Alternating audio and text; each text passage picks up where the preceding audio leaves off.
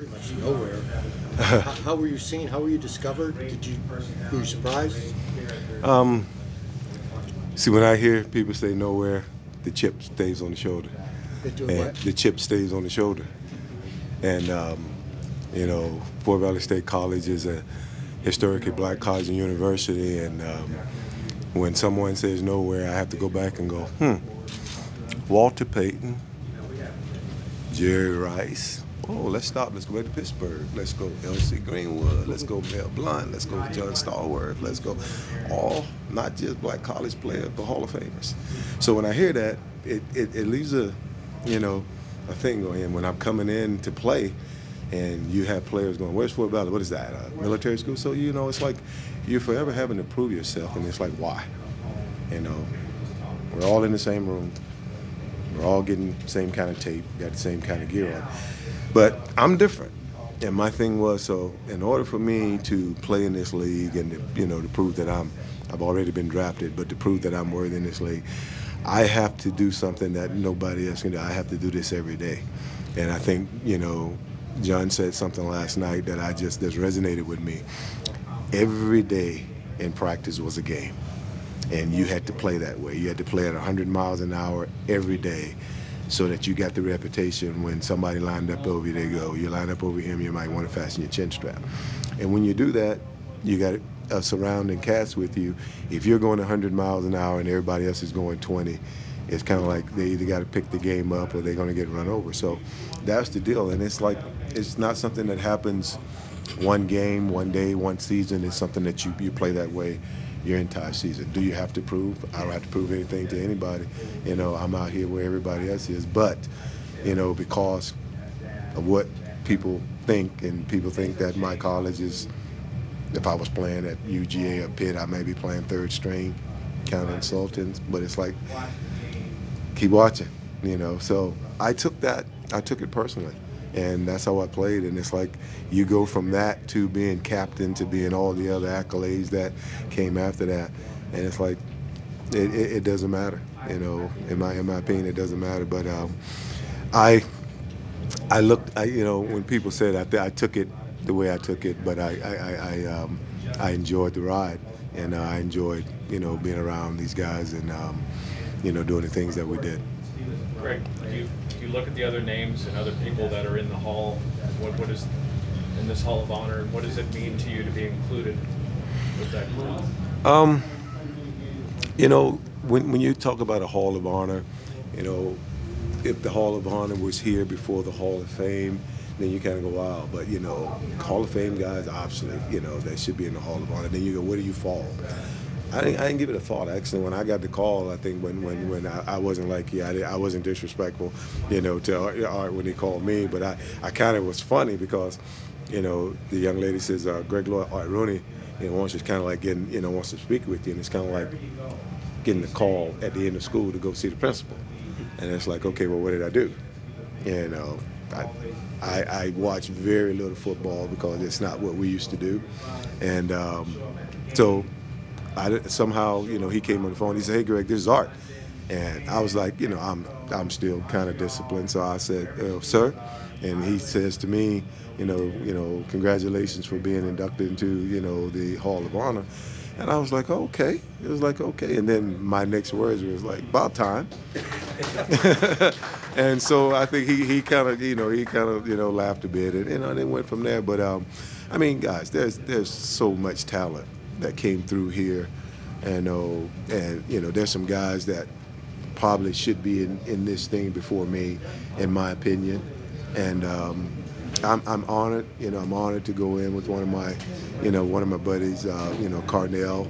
I'm honored to, you know, like I said, I could have sat back and listened to John, you know, tell stories for the next 20 minutes, you know, and that's what I did when I came here as a young guy. You know, John was my trainer. And, you know, I didn't like seeing him then because he had all this unorthodox stuff that he did. And I hated Federal Street because we ran it all the time. But you know, it was, you know, people like John, people like Mel, people like Donnie and Stahl and those guys.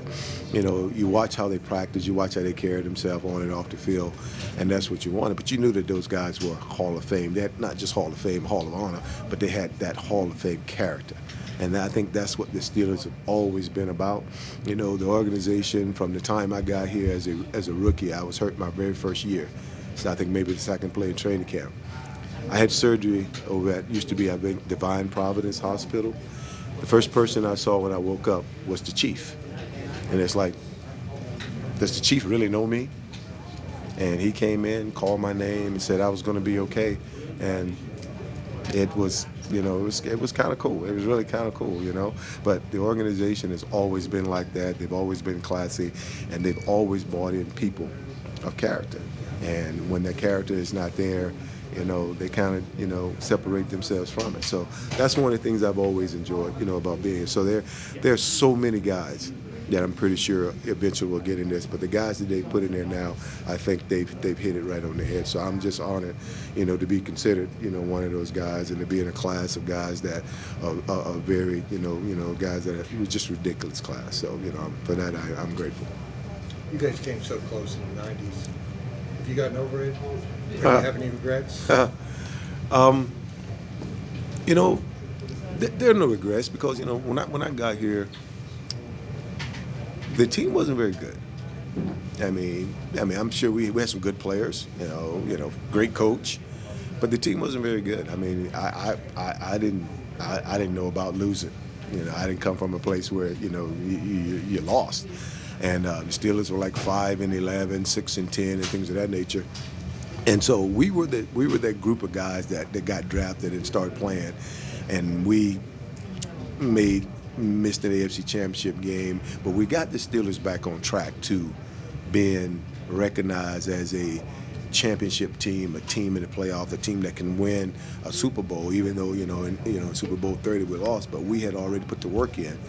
And then, like you say, you know, players over a certain period of time, you know, you can't play for so long, but the pieces of the puzzles kept, you know, they kept putting the pieces together. And 10 years after we, you know, did the one that we did, you know, Pittsburgh put it together and they won. So for that, I'm grateful. You never want to be, you know, grateful for losing, you know, anything. And you know, I was, for a long time, I kind of regretted the fact that we weren't the guys that could bring that number 5 in. But, you know, to have something to do with it, to have, you know, to help usher it in, you know, it was kind of cool in knowing that. We have time for one more. You know, talk about, you mentioned HBCU football and the essence of what comes from that. Of course, Bill Nunn here in Pittsburgh, one of the most recognized and noted recruiters. Could you just talk about that spirit that you had and so many others had coming from an HBCU going to the National Football League? You mentioned that chip on your shoulder. Well, please you know, feel free to expound. I think, again, you know, to know that you're capable is one thing, and then to have to prove it is, you know, is another. I mean, you know, when we were playing football in college, going into the NFL wasn't a thing. You know, I know now, you know, people go out and they see guys and they, like I said, I think you talk about a combine. People go to a combine and how high somebody jumps and how fast they run, and it's like, oh, he's a first-round draft choice. But something they don't measure is this. And where I came from, you know, if I can take your heart, I can make you quit football. And when I came here, that was my thing. You know, it's like my teammates, they'll tell you, even in practice, if you line up with me and you talking about your first-round draft choice, you better play like first-round draft choice, because I'm trying to make you quit. And people go, well, Greg, that's your teammate. Well, we better find out now than find out on Sunday, you know. And then now somebody's upset because this guy is garbage. And that's not my problem. You drafted him, I didn't. And I'm just glad that we got a chance to call him out before he got out there and hurt us in the game. That's how we practiced when we was in college. It's something that's instilled in you. It's a pride that's instilled in you. And the last thing you want to be is you don't want to be the guy that plays on a national football team and you're the guy that's causing them to lose. You're the guy that's, you know, not doing your job. You want to be the guy that set the standard. And I would like to think while I was here, I set the standard. And so, you know, at the end of the day, you know, it doesn't matter. I don't think it matters. I think, you know, talent is talent. And, you know, if you can go out and you can find it, it can be in, you know, one of the things I loved about Coach Knoll. Coach Knoll did not care if you went to the community college or wherever.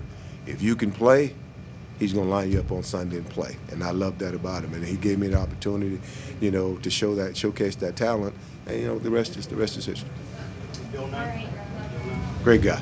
Bill Nunn, great guy, being in the Hall of Fame this year and inducted. I think, you know, Bill Nunn was probably, you know, one of, you know, if not the guy that, you know, was really, really instrumental in getting black college football, you know, into the NFL. So, you know, shame that we didn't have one player drafted last year, HBCU, right? Won't happen again.